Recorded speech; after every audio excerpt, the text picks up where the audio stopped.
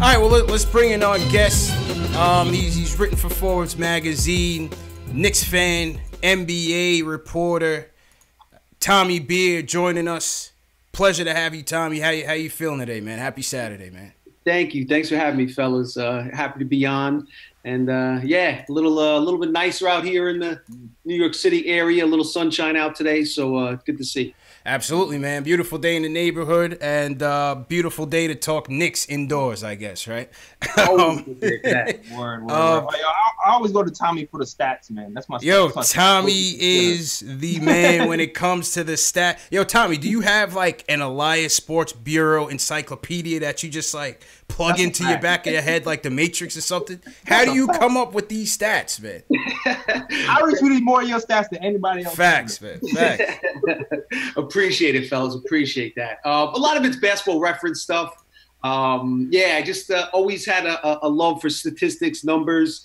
And I think obviously they don't tell the whole story, as Knicks Twitter's quick to remind you if you tweet anything negative about one of the players. But I think they help paint a picture. You know, no one particular stat is going to give you everything you need to know.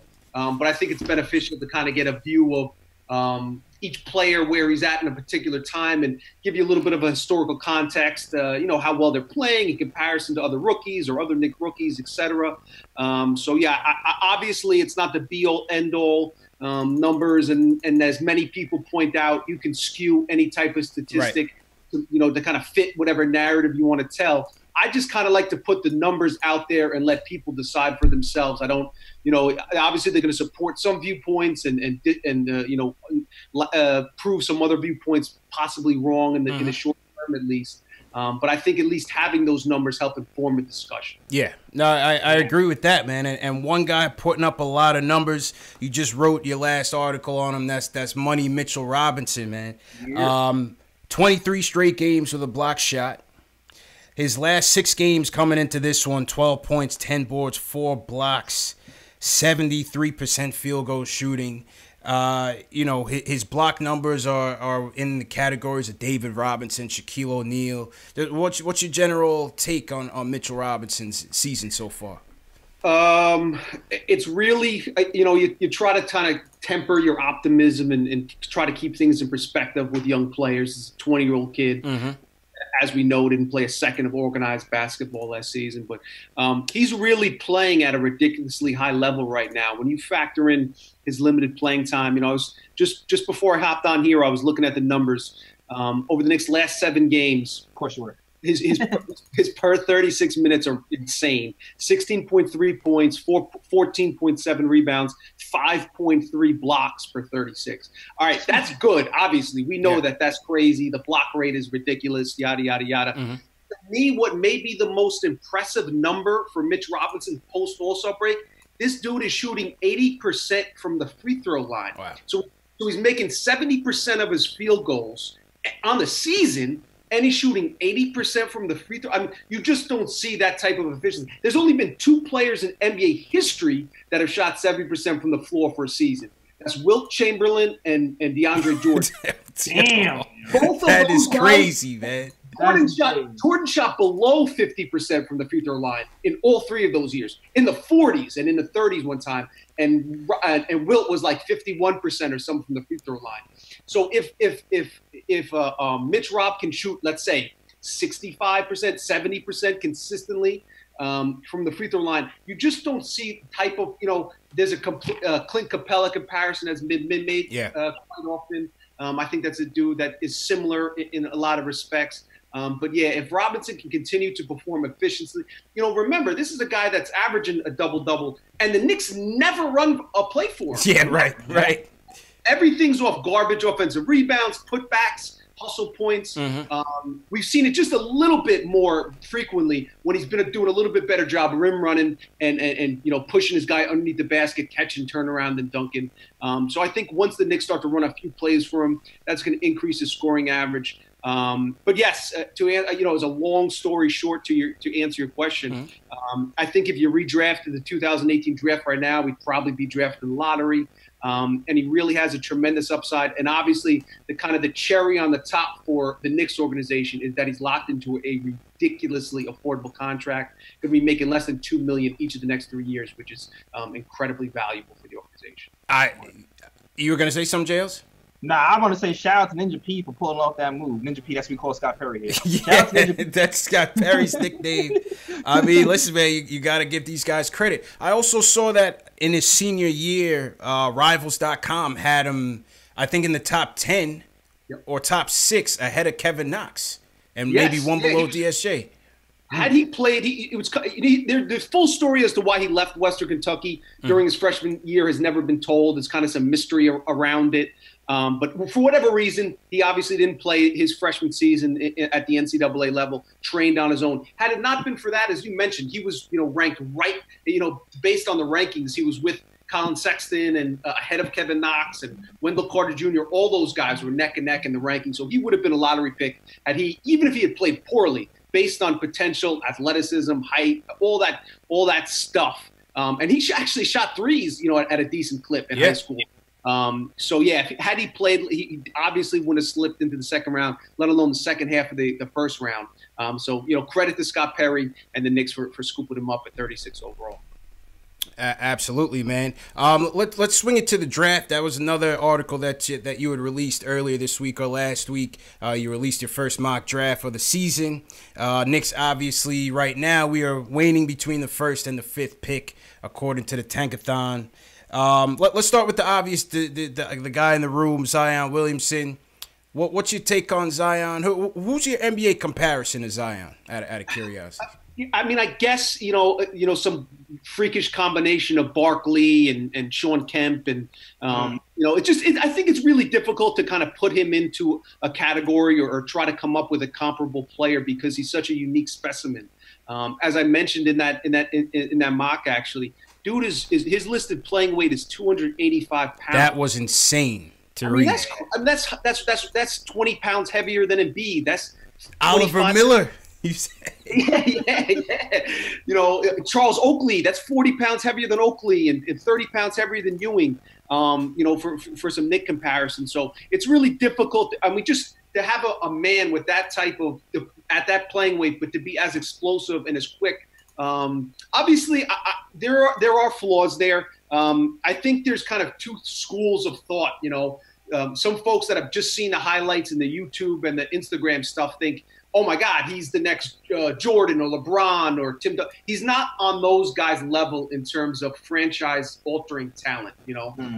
His shot needs a lot of work. His mechanics, his elbow flies way out. Right. I'd be surprised if he shot anything higher than 25, 30% from three-point territory as a rookie, his first few years in the league. But so that being said, he's not on those guys' level. That being said, to me, he's the no-brainer #1 overall pick just because his upside is so ridiculously high. He's going to get points in transition every single night. Yeah. He's a menace in the open court. And to me, what makes him so special is his defensive versatility. Yeah.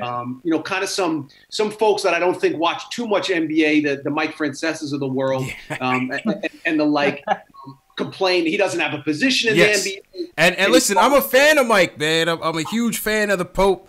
But I just, what do you think when he says that he has no position in the NBA? How do you feel about that? I love Mike. Mike's my dude. I've been watching him since I was a little kid. Absolutely. But he clearly just doesn't watch as much NBA basketball as a guy that has a primetime show on in New York should watch. Mm-hmm. But that's a story for another day. But yeah, when guys like Francesa, they'll say he doesn't have a position in the NBA. He doesn't play center. He doesn't play small forward.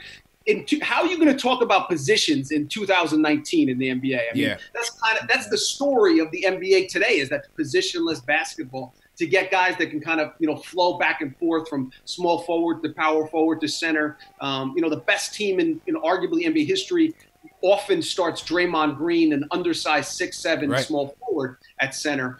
So when you get a guy like Zion Williamson that has the strength and the bulk to box out and defend the paint down low, but also switch 1-5 pick and rolls and stay in front of quick perimeter players. out on the top of the key. That's a really, really valuable player. When you watch him, he plays hard, has a high motor. He could have put it on cruise control and went to like a UCLA or some other school, but he wanted to play for Coach K. They get after it defensively. So I think he's a no-brainer #1 overall pick. And I obviously, like all of us, extremely excited. I think if he came to New York, there would be such a palpable buzz in the city. Box office, man. It would have been a beautiful thing to see.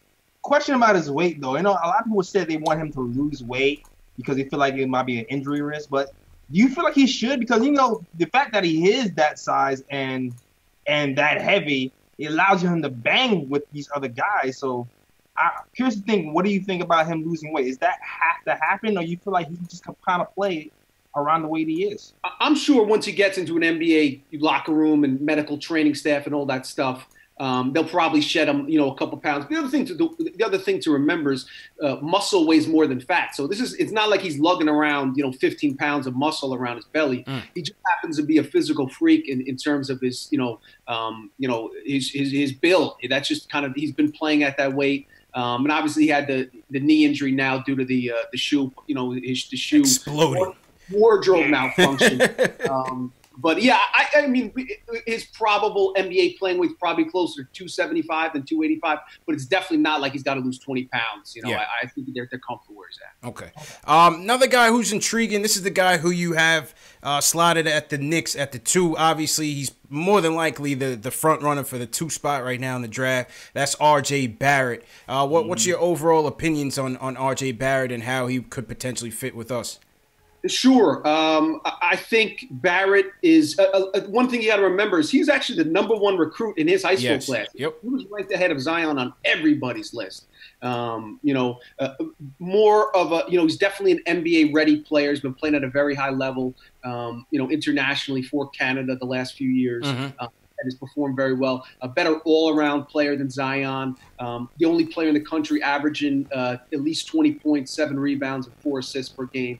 So it kind of gives you an idea of what exactly he can bring to the table.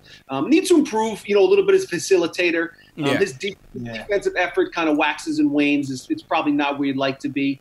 But sees the floor well, is an unselfish player. So I think of he actually probably is a little bit of a safer pick than Zion Williamson, but as we talked about, even if the GM, all the scouts in an organization say, listen, I think I'm probably leaning towards R.J. Barrett. The owner of whatever team has the #1 pick is going to be like, yo, we got the #1 pick. We're about to sell like 10 million jerseys and sell out the tickets. So Zion's the #1 pick. But I think R.J. Barrett is a very good consolation prize for whatever team gets a #2 overall pick. Yeah, I mean, I see, a lot of fans like to, compare the similarities with Timmy in terms of his terrible shot selection and his tunnel vision. But, I like the points that you made in your article with the numbers that he's putting up. He's doing it at Duke. He's, at the creme de la creme. He's playing at an elite level. I still like his mindset. I just like the way he attacks the game. Yes, the defense leaves a lot to be desired, and yes, the tunnel vision, you can see it, and sometimes he does force the issue, but I feel like he has potential to be really good at the next level. Agreed. He's definitely not a Tim Hardaway one-dimensional player, because if he doesn't score, if he goes into shooting slumps, he still can impact the game defensively. He's a decent rebounder for a player his size, a solid passer. So he's definitely a lot more versatile, proven winner. A lot to like there with R.J. Barrett. Absolutely, man. Another guy that you had shot up on your boards is Jarrett Culver. He's a guy that a lot of people think his stock is rising a bit. Talk a little bit about Jarrett Culver, what you like about him. Yeah, he's a 2-guard out of Texas Tech. He's kind of an afterthought in terms of a lottery pick, at the start of the season, but he's played really well for Texas Tech. He's a really safe player in terms of what he brings to the table. He's Texas Tech is one of the top defensive teams in the country, and he's arguably one of the better perimeter defenders in the country. Does a great job on both ends of the ball. Prototypical 2-guard in terms of size, 6'5", close to a 7-foot wingspan. Can get out in transition. He's also been playing a lot of point guard for Texas Tech and kind of facilitating their offense. He doesn't have the same upside of Barrett. He probably won't be a 20. He could be, develops as a high end, a low 20-point scorer, but that's probably a best case scenario. probably settle into like an 18-pointer range. But also, average 6-7 assists a game. So also, just as important, is the best is a better defender than Barrett according to most scouts. So I think he's probably in the 4 to 5 range. Ja Morant. The reason I had Culver going 3 in my mock was that if the Cavs fall to 3, it'll be very interesting to see what they do, considering they drafted Colin Sexton at 8 last year. Yeah. So I think Culver is. I personally would take Culver ahead of Cam Reddish at this point. So I have him 4, on my big board, so to speak, with Ja Morant number 3. Okay. Go ahead, JL. So you had something? No, I was just saying, is it the Cam Reddish shooting that's kind of tilting you towards Culver? Yeah, I just the more I watch a Reddish, I mean, listen, you look at him on paper, he's everything you want in an NBA wing. 6'9", great length. You look at his highlights, can put the ball on the floor. Grabbing a defensive rebound, push it all the way up the court, Euro step, N1, strong around the basket. But his shooting percentages, you don't want to put too much stock in. It's a limited sample size, 25 games or so on his freshman season. But they're just very worrisome. He scored in double digits, I think, 4 of the last 8 games. Hasn't stepped up as much as you'd like without Zion Williamson there. The best case scenario, he has that, that T-Mac look to him.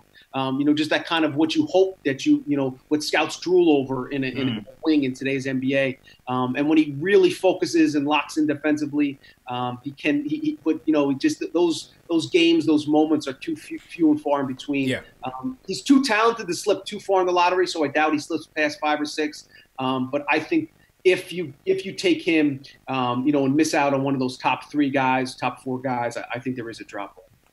That scouting report sounds like Kevin Knox, Jails. I was about to say the same thing. Like the guys with the mind issues who don't really have that I want to do it mentality. I was like, do I want to go through that 2 years in a row? I'm not sure. I agree with you. I think Knox, for better or for worse, is a good comparison from especially his college tape. Interesting. You had mentioned Ja Morant. And the Knicks are obviously in kind of a point guard conundrum. We bring in DSJ. We don't know where they stand with Moutier. They keep, Frank is always popping up in the trade rumors. You have the Kyrie stuff, Kemba a little bit less so. But in the draft, you have namely Ja Morant and to a lesser degree Darius, Garland. How do you compare both those players, and how do you compare those players to drafting them over a DSJ if the Knicks were to go that route? Sure. I think Garland's going to slip. If the Knicks, assuming they finish with the worst record, obviously they're going to drop past 5, and I think it would be a major reach to take Garland at 5. So I don't think he's in the conversation. I suppose he could be if they slip to 5 and they don't like Reddish and they're not in love with Culver, but that would definitely be a reach. As far as Morant, 6'3", athleticism through the roof. Kind of a Russell Westbrook clone in terms of just the athleticism, the determination, the aggressiveness he plays with, especially on the offensive end. A little bit slight of build. He's like 175 pounds. Probably needs to bulk up a little bit. In terms of a slashing, penetrating point guard, he's what you want in today's NBA. His 3-point shot's a little bit unreliable. Mechanics aren't terrific. You'd like to see him improve that a little bit, if he gets in the gym and, works with a shooting coach, et cetera. But I think can also good defender, not a great off-ball defender, but he, does a pretty good job, staying in front of his man. Obviously has the athleticism and quickness to spare. So I think if the Knicks are in that 3 or 4 range, and obviously Zion Williamson and Barrett off the board, Morant is the guy they should target. At that point, I'd try to trade Dennis Smith Jr. If not, keep him in-house and figure out, who starts next year. Maybe have Morant come off the bench behind DSJ. I'm not in love with Dennis Smith Jr.'s game. I just don't know if he's a pure guy you want to lead in the franchise, especially in the best case scenario where you get KD in town. Whether you add somebody else.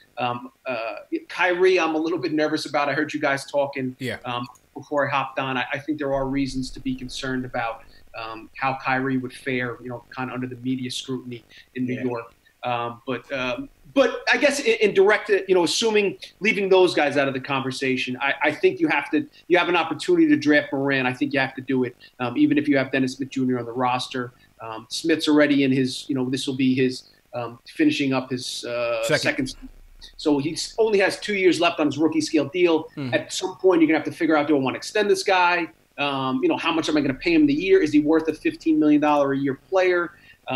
Defensively, as we saw today, the numbers look good, 17, 5, and 5. But what did De'Aaron Fox do? Pumped in 30 points and put on a show. Love De'Aaron Fox, man. Yeah. Oh, it pains. I'm sure it pains Knicks fans if they had the opportunity to draft De'Aaron Fox, where how much. But that's a story for another day as well. But to my point, Fox ate Smith's lunch. Yeah, he did. That's the kind of thing. Even when you put up 17 points, I think he shot a poor percentage, 9 of 17, I think. That's kind of the good and bad. The numbers look decently, but the plus minus isn't ideal. I think if you have the opportunity to draft Jay Morant, you have to do it. Go for it. Yeah, it's going to be interesting, Jay Ellis. You know what I mean? Because, like you said, we really don't know where they stand on these guards. And as much as I'm with the pick the best player available at your slot, I just wonder if they would still go with Morant. But I support that. I definitely support it. I can see the Knicks doing that PR move when they draft Morant and then give that. Well, we have full confidence that Dennis Smith Jr. Don't feed me that. No, they got to start with Frank first, Jay Ellis. They got to start all the way at the bottom. Oh, man. Tommy, how you looking on time, man? I'm good. Keep firing away, fellas. Okay. All right. Let's take a call. Let's go to Kevin from North Carolina. He watches a lot of Duke and UNC. Kevin wants to talk about the off-season plans. Kevin, how you feeling, bro? What's up? Can you hear me? Yep, loud and clear, bro. Hey, man, first off, I got to start off like this, man. I know y'all been talking about it already, but, man, we messed up not thinking the right way a couple years ago back, man. We should have had Fox, man. We started winning those games for no reason a couple years ago. We messed around and drafted Frank. Yeah, well, Fox went fifth to the Kings. Went fifth. I still remember the Endor game winner. Yeah, man. Endor. No games for no reason. Ugh. But the question I had was and I'd like to get Tommy. All of you guys' point of view. Okay. You, Jay Ellis and Tommy. What would you guys' view of a failed offseason be? Like mine would be like 6 pick, and we waste our money on we max out some dude averaging 18 and 5. Like that would be my scenario. Yeah. Like a failed offseason. I want to see what you guys think about that. Tommy, go ahead and kick that off, man. What's your idea of a bad offseason? Yeah, I think Kevin's got the important thing is the worst case scenario for the Knicks this offseason is not striking out completely in free agency. The worst case scenario for the Knicks this offseason is spending poorly. Yeah. Because you have $70 million to spend. That doesn't mean you got to max out Boogie and Kemba. Please, no Boogie, man. You know what I'm saying? Like you got to, if you don't get KD, then you got to reassess the entire situation. And do we kick that money, towards next season, or do we trade for an expiring contract and get back another first-round pick? Yeah. I think that's the important point. JLs, go ahead, bro. Yeah, I kind of agree with Tommy here. Just don't max anybody out, and more importantly, the years. I think that's even more important. Like if you overpay a little bit for for a short-term deal, then all right, I won't be as mad. We're trying to stay afloat, look competitive for a season or so. But you can't max somebody out for 4 or 5 years. That's just not it. We can't max out like a second tier star, and then we just have another Tim Hardaway Jr. situation.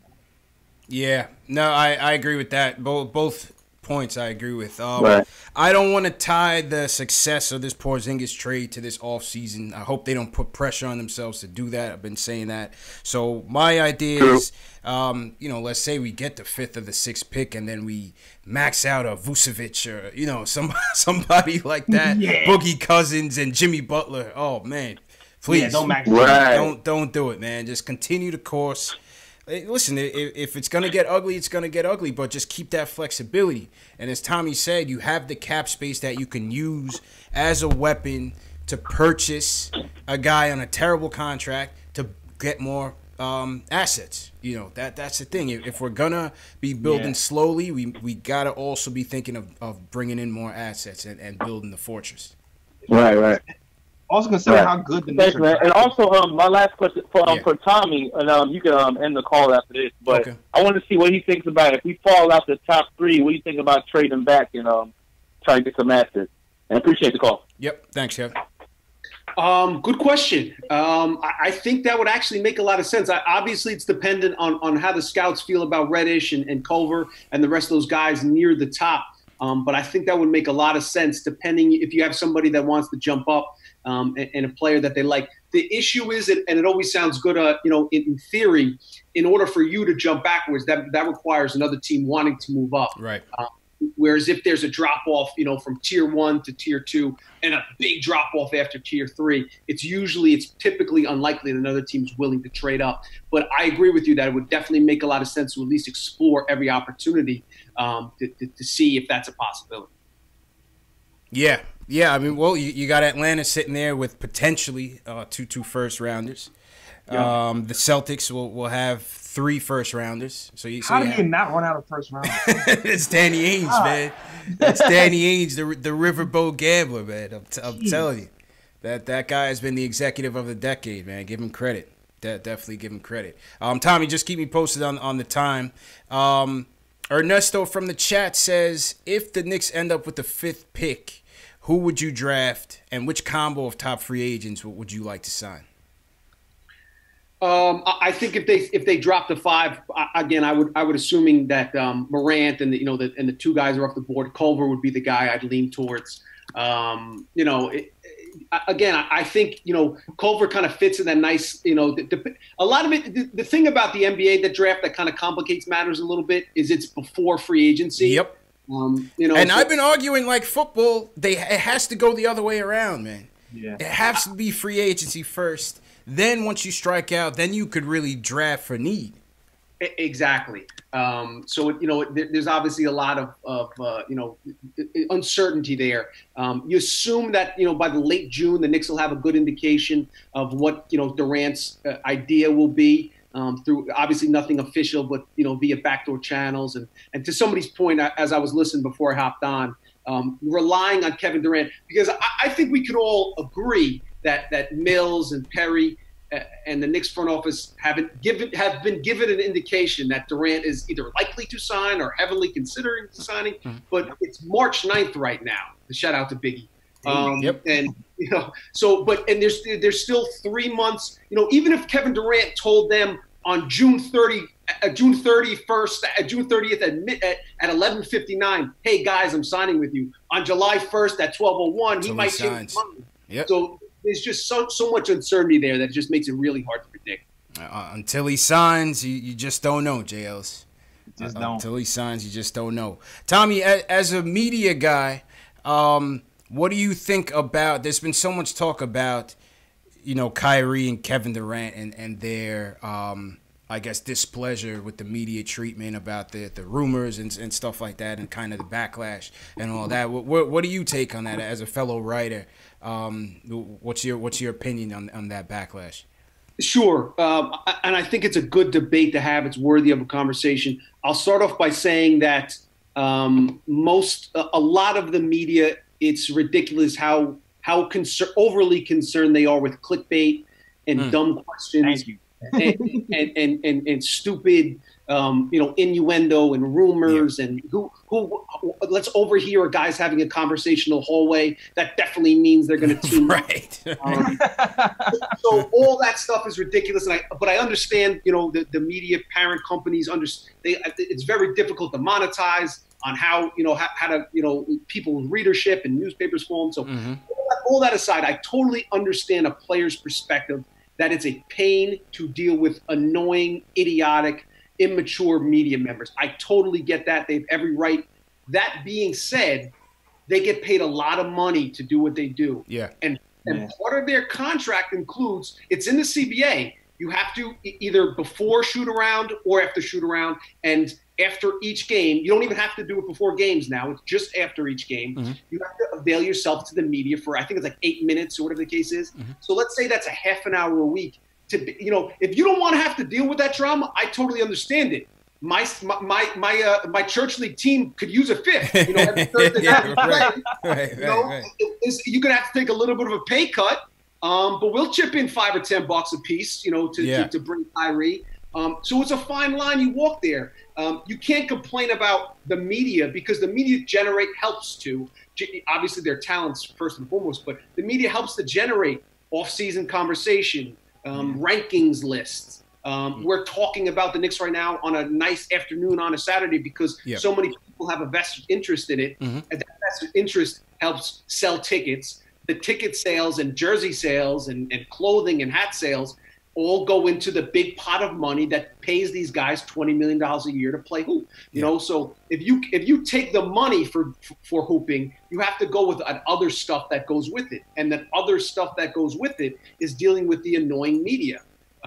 So I have a difficult time feeling too bad for a guy. Again, it's every right. You have every single right in the world to say, I'm not going to answer questions. So then you can take a fine and donate that money to charity, or you can choose not to play in the NBA. Nobody's going to bother you. When I have a bad game on Thursday night, nobody asks me, how did you play? How come you missed that three, son? Yeah, right. But I got to pay $5 a night to reserve court time as opposed to being paid $500,000 a game. That's the I think that the pros and the cons.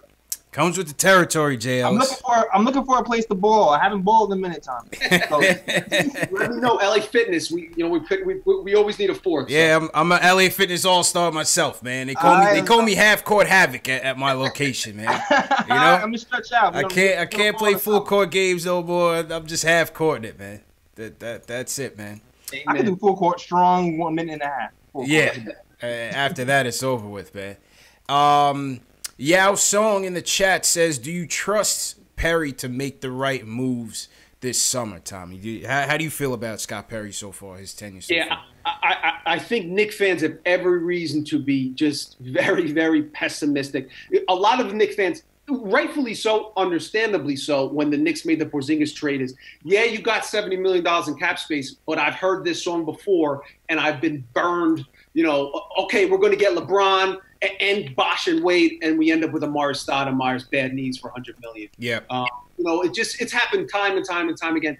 I think, yes, those are fair concerns. On the other side of the coin, it'd be really hard not to credit Perry for what he's done. I think Steve Mills being there makes Knicks fans a little nervous because the Tim Hardaway contract was a disaster, as we all know. Yeah. And Mills probably should have zero impact on the decision-making. But if you look at it from the day Perry was hired, obviously Mills was responsible for the two awful Hardaway Jr. and Baker contracts. From the day Perry was signed forward, they've been a well-run, successful, smart, forward-thinking franchise. The Noah Vonleh pickup, the guys they picked up on the margins have been successful. And obviously the draft. They had the 9th pick in the draft, the 36th overall pick in the draft, and they walked away from draft day with Kevin Knox struggling, but still some positive upside, obviously. Mitch Robinson, who is the steal of the draft. I don't think anyone would debate that at this point. And then also Alonzo Trier, as a free agent afterwards. So it's hard to not consider that a grand slam. And again, they have 7 first-round picks in the next 5 years. They haven't traded away a first-round pick. They've maintained their cap space. They enter the season one of the more talented free agent crops we've seen in recent NBA history, and they have more cap space than any other team on the market, and they play in New York. So while it's understandable to be apprehensive given the Knicks' history, I think there's also reason to be optimistic given Perry's decision since the day he took over. Your boy Ninja P, Jay Ellis. That's what you call it, man. Boy, listen, Perry's been building that treasure chest, man. What move has he made that you don't like this season? I can't name one. I think the Mario Hezonja. Okay, there you go. Super but Mario. Other than that, he's still batting a solid 700 or so. So that's incredible. But why not, man? Why not? How about the Frank situation? Berman on the post, and we've been hearing it all year, basically, that they've been trying to trade him. We heard after the trade deadline that Orlando wants him. I just continue to feel, Tommy, that point guard after point guard that they bring in and play over this kid, They don't have confidence in him at the point guard position. And it just doesn't seem like they have much confidence in him. You know, obviously he's been giving them reason to not. But what's your whole take on the Frank situation these last few years and how it's going to play out? I am one of the few, the proud, the remaining Ntilikina Island survivors. I'm with you. I get stuff every other week from the chat for not trashing Frank. Yeah, we have Frank Ntilikina telethons almost every other game when he doesn't play, so man. Be careful. They're going to turn on you. Facts. Ntilikina slander will not be tolerated. Well, bring it on. No, but listen, he has not been bad offensively. He's been atrocious, terrible, whatever. I don't have the Stephen A. Smith vocabulary to use the words as bad as he's been offensively. There's no denying that. If he doesn't, to ask him to be a good offensive player right now is an unrealistic stretch. He needs to go from awful to bad. If he's just a bad offensive player, I think he can be a valuable NBA player. So here's my thinking with Ntilikina. And I tweeted this earlier today. Because of Fox hit those 2 early threes in the first quarter, Smith went underneath the screens, didn't challenge, and Fox knocked down 2 of those first. He had 8 points like the first 2 minutes or whatever. Finished with 30, a career high. In today's NBA, the 3-point line is very, very important. Nobody disputes that. But what gets lost, it's not the ability just to make 3-pointers. It's the ability to stop your opponent from making pointers. Yeah. You know what I'm saying? So if you have a guy that's an elite perimeter defender, and as a rookie, as an 18-year-old rookie, Frank was an elite perimeter defender, not just a good perimeter defender. You know, in terms of, you look at the synergy numbers, was second in the NBA in terms of on-the-ball defense on pick and rolls when the bullheader as the primary defender. Only Drew Holiday was the only guy ahead of him. The analytics back it up, as the eye test does, that Frank was an elite perimeter defender. Now, again, part of this is he has to, if he can ever develop a league average 3-pointer, which personally I think he can. He shot 40% from 3-point range in the French Pro A League as a teenager. Shot the ball well. Was around like a 55% true shooting percentage in international competition against top competition was in France. Was terrible as a rookie, but if you look at his mechanics, there's no hitch, elbow alignment, everything you kind of want from a scouting perspective, it's there. Personally, I think his confidence is shot. He's never recovered. I don't think the coaching staff has done a good job supporting him and putting him in position to succeed.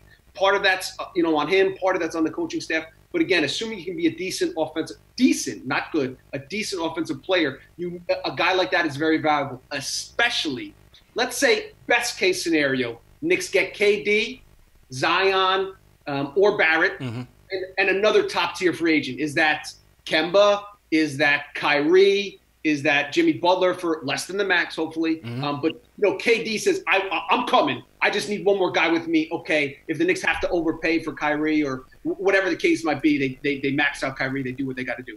In that dream scenario, best case scenario, which isn't certainly it seems somewhat plausible. In that best case scenario, do you want a guy like Dennis Smith Jr. if you already have Durant, Kevin Knox, Kemba Walker? You don't need another scorer. What you need is a guy that's willing to stand in the corner on offense and then guard the other team's best perimeter player on defense. So he can rest, so Kemba can rest, or Kyrie can rest. I personally would love to see that 5-man unit with Ntilikina on the floor and Mitch Robinson on the back end. Therefore, you have a nice balance of offensive guys that can focus offensively. And then you have Ntilikina who can stand in the corner and hopefully knock down corner threes. I mean, Andre Robertson is a 35% free throw shooter. He just signed a $30 million contract with the Thunder. He's an important piece to their puzzle, and he was afraid to shoot free throws. Tony Allen was first-team All-Defensive player, but he was a valuable player in the NBA because he was a winning player in the NBA, even though he was a big-time net negative offensively.